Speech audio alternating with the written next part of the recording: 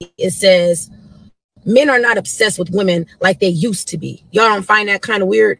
And to be honest, no, I don't find that kind of weird, because what exactly is there for men to be obsessed with in today's world? Women have left no room for imagination, none whatsoever. It's like your sense of entitlement is out of control. Your expectations are unrealistic. Y'all walk around showing your bodies half dressed, half exposed 24/7, out smoking, drinking, partying 24/7, on the scene 24/7. A lot of y'all are not even coming with nothing to the table because you're too busy with your hand out trying to see what man got the next bag so he can sponsor your lifestyle to make you look like you're living a lifestyle to post on the internet. It's like a lot of y'all don't have common sense. A lot of y'all don't know how to hold a conversation. A lot of y'all don't have no originality about yourselves. Everybody is getting the same body. Everybody is getting the same hairstyle. Everybody looks the exact same. And it's like y'all get that confused. Oh, well, men like that. No, men will fuck that. But men are not wiping that and they're not cuffing that. And I think y'all are starting to realize that. And then the first thing y'all want to say is, oh, well, they're gay, they're sassy. No, they're not. They're just tired of what you guys are presenting. And if y'all aren't here to give them free pussy, free looks, and free everything they ain't got to work for, why would they? But they're never going to take you serious. So it seems to me like a lot of y'all are now starting to realize that you're either losing value or have lost value from chasing attention. And now that's something that y'all got to deal with, and y'all can't face that fact. Men love women that are exclusive, women that are put up. So there's a stat on Facebook, and basically... Factual. That is a woman... saying that y'all basically shot yourself in the pussy. Dino Nuggies said, my parents divorced. I'm guessing, will that affect my relationship? It definitely can. Ray, I'm gonna let you take that one. Go ahead. All right. So there are studies that show that individuals that come from a broken household that was, due to divorce, they have a more likelihood of suffering divorce in their own marriages. Why do you think that is? I think it's just the fact that they witness a breakup, man. And I think a lot of times, just from what I've read, children of divorce, they internalize divorce, and sometimes unfairly to themselves, they blame themselves for the cause of the divorce. You know what I'm saying? Mm-hmm. And I think a lot of times when you talk about a child or an individual that grew up in a household and now that household is not being split, I think the divorce is always in the back of their mind. Yeah. You know what I'm saying? Kind of like a trauma, like not a trauma bond, but just that trauma is always in the back of their mind. And I think, for some people, they try so hard not to mess up in relationships that they end up doing the very thing that they say they weren't trying to do, which is messed up. Yeah. Do you think basically you get what you see? Oh, for sure. You get what you're saying? And I think a lot of that is how a lot of people see or end up in their relationship. They getting exactly what they saw. Parents fighting. You think it's okay, to beat on your woman because you saw your daddy beat your mama. You thought it's okay to stay with your woman because your mama was out on your dad. Your dad tried to make it work for the kids and keep that family unit together. He didn't want to be judged out there in society for getting divorced. You know what I'm saying? Like I said, you get what you see. What you think, Chris?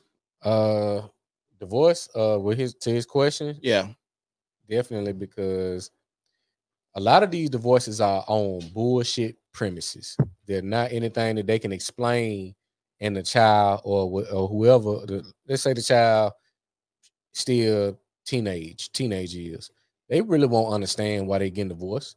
Yeah. So they're gonna try to explain it to make it sound like it's some good shit.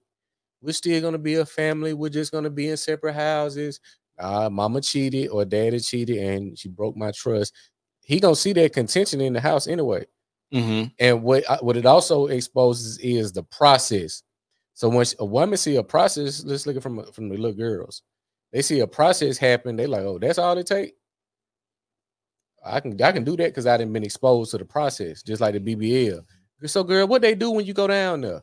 They do this. They take your blood sample. They do this. They cut some tissue out, and they stick this in. They do this. So they seeing this, and they like, okay, it ain't that bad. I'm gonna go ahead and do it because I've been exposed to the process. So you think if people aren't exposed to divorce as much as we are exposed to divorce, you think a lot less people would get divorced? Yeah, because if you look at the divorce statistics, it's a steady trend upward since the 60s.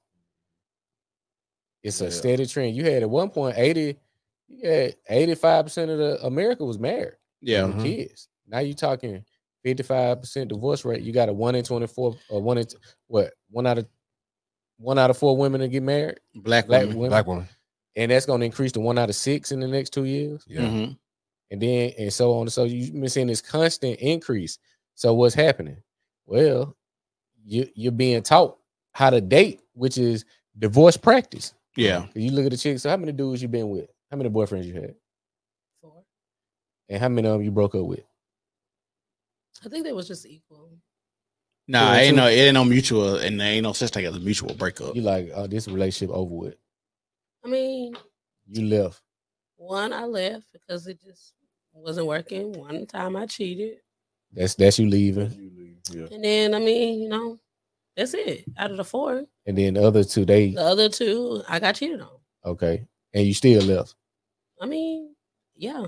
So you left all your relationships. So you didn't practice divorce. No, I didn't leave because they cheated on me. Because I would have stayed. They chose the other person. But when you break up with a man, that's a divorce scrimmage. I didn't. A divorce scrimmage. That's a divorce scrimmage game. That's a divorce scrimmage. They broke up with me, and karma got their ass back. If you broke up with a guy, that's a divorce scrimmage game. I mean, I'm supposed to stay. I'm not saying. I'm just saying this is what happens when you go through it. Basically, he's saying you're practicing. If you consistently breaking up with nigga, when you finally get married, you not probably about 8 times out of 10 you're gonna get a divorce because you used to breaking up with nigga. I mean, out of the 4 relationships I've been in, 2 I broke up, 2 I got broken up with. So, but it don't matter who did it. If there's been a split or a breakup, so we're supposed to stay. But we're not saying that. You're supposed to stay. We're saying you so used to breaking up. Goddamn, divorce ain't gonna be a hassle. Yeah. When you get married, you're like, oh shit, I'm just only thing I gotta do different is do the paperwork and move my shit out. Yeah. But I'm gonna break up with your ass the same way I did in high school. You know what's crazy when we talk about like divorce and splitting, how you can be with somebody so long and it seems as if a person wakes up one day and just emotionally detached from you. That's crazy, bro. That is the craziest, scariest shit ever. And I say this, I say the most heartless thing a person can do is leave you with all these feelings that you carry for them. Like, God damn, like, bitch, I really love you. I'm really here. And you hoping that they feel the same way about you. You hoping that they got the longevity that you have. You're hoping that they're in it for this family unit, this last name that y'all trying to build, this legacy that you're trying to build. You're hoping for this. And now all of a sudden somebody just wake up one day and like, fuck it, I gotta go. It's a art to maintaining that relationship and maintaining that fire.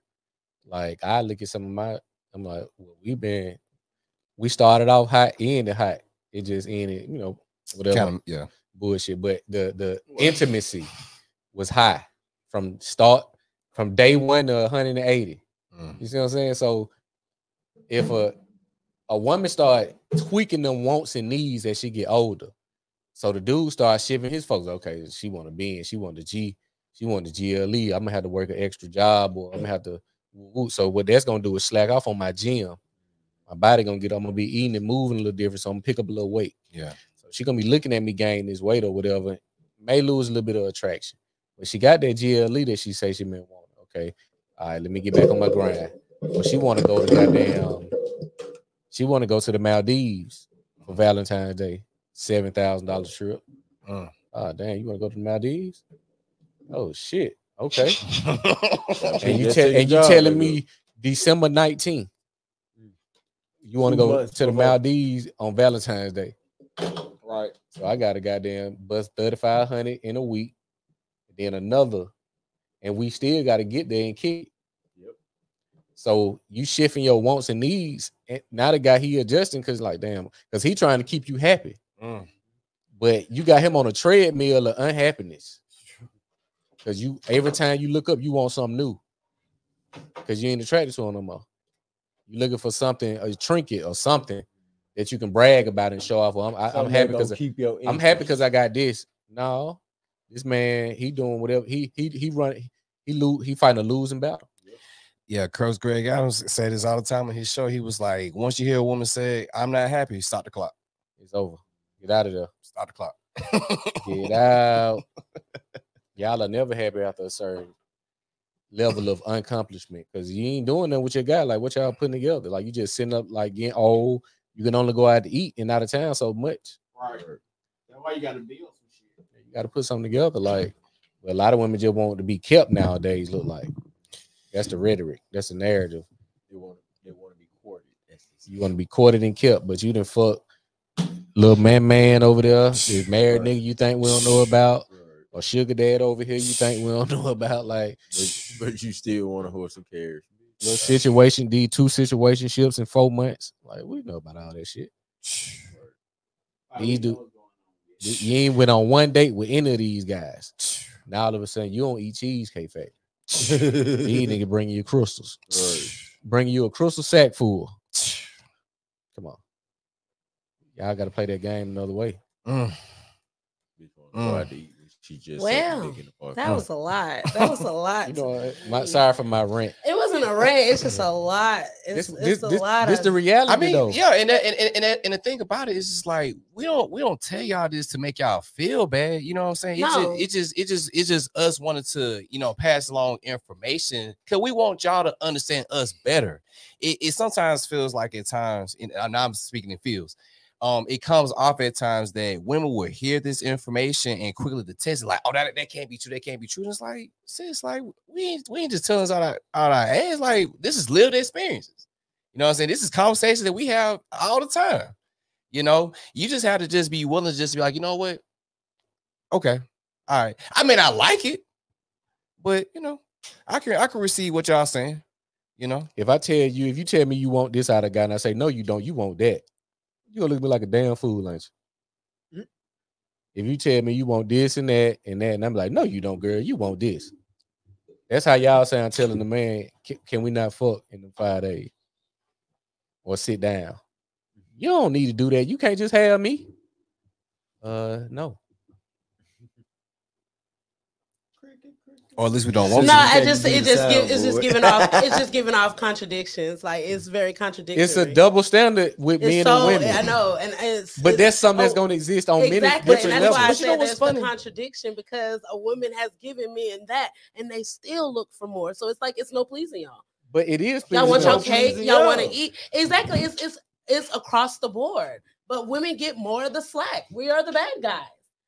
Because y'all do it on a vindictive level, and niggas don't. No, we don't revenge. So when y'all have the perfect wife at home, the granddaddies had the wife at home, but they still chose to cheat. What was it's I nothing, want to it's nothing that you did or didn't do that. Okay, made so that, what that makes it make sense? But if you cheat, what makes it okay? It's something that I didn't do or did. If you cheat, but if we do it, it ain't nothing you did or didn't. So why is there a need to do it? Because we're different.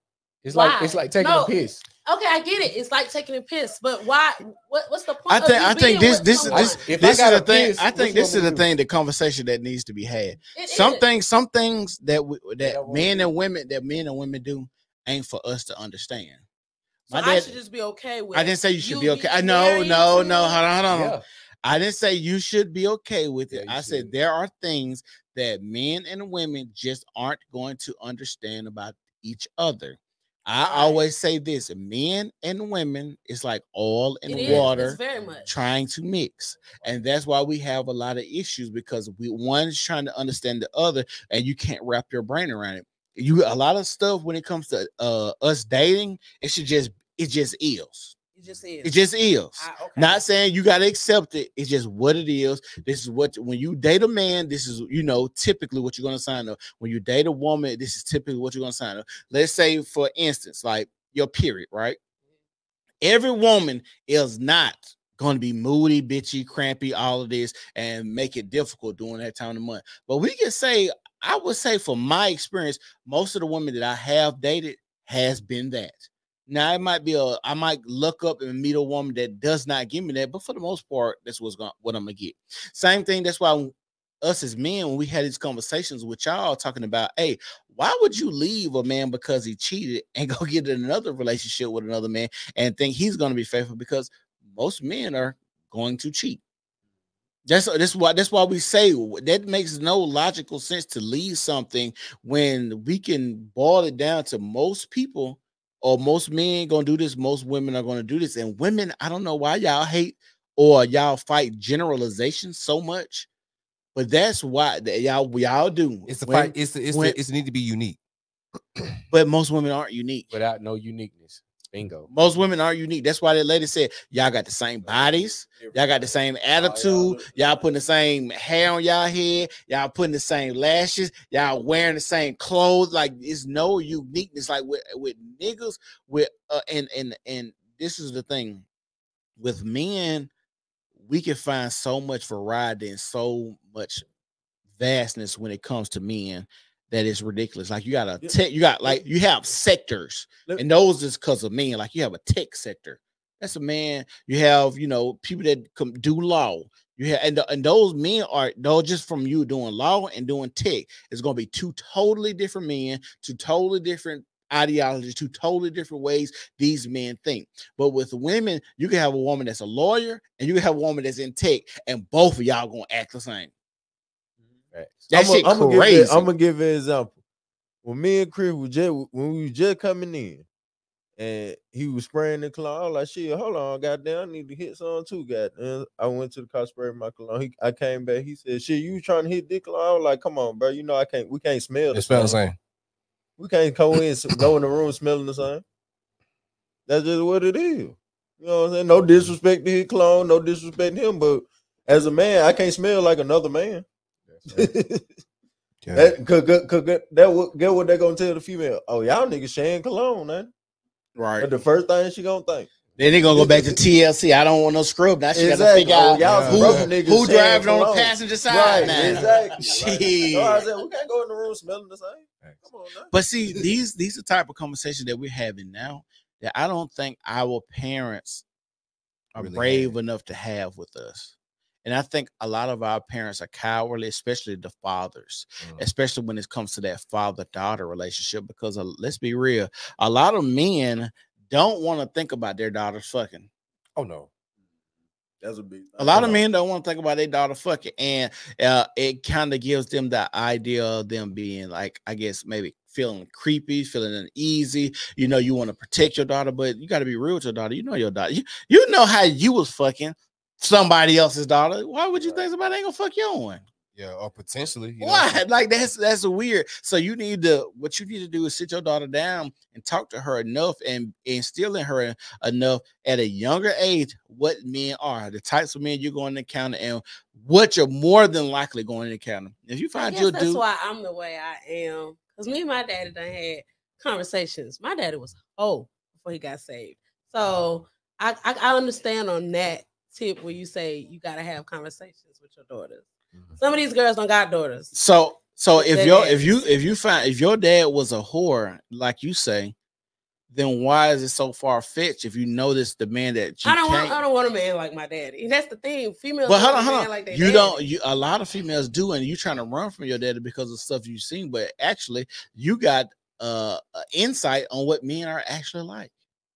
I mean, you actually got the game where I've been around women and it was like, oh, my daddy not like that. My daddy doesn't say anything. My daddy doesn't talk about sex. My daddy does absolutely nothing around us. But if you said, hey, my daddy was a hoe, you actually got the real game on what men are like instead of those other women that say, I want a man like my dad. The reason they want a man like their daddy typically. They don't know their daddy. Correct. They don't know what their daddy is. And that's why I'm like firm on, I can't deal with a man that's just okay with having me as a wife and cheating and thinking that's okay. If you want to do that, then be single. Don't drag me with you. But you gonna be single? Huh? You gonna be single or you gonna get another dude? No, I mean, me personally, I don't see myself getting married.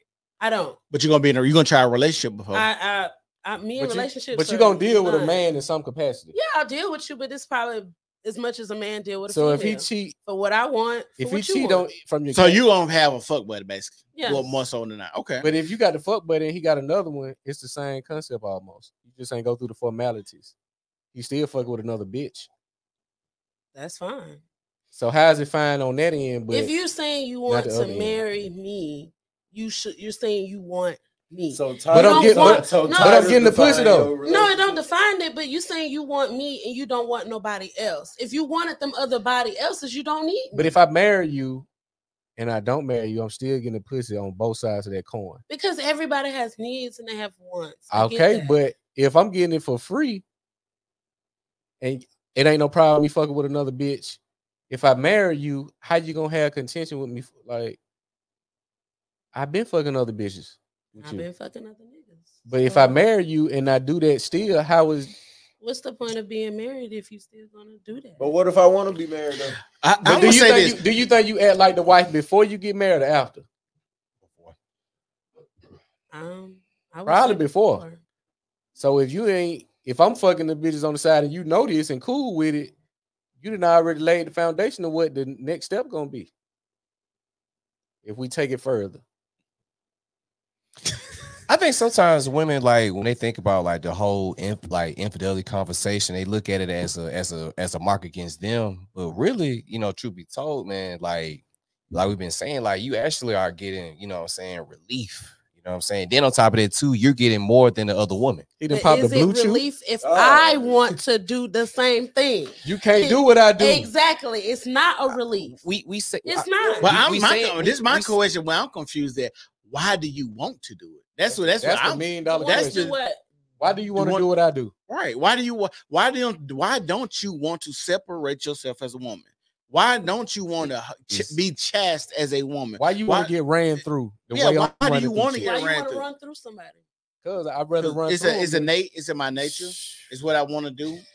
It's because I'm gonna do the finger. I'm gonna do the finger pole. The finger question. Did I ask you the finger question? No, I don't think you asked the finger question. You got a finger right.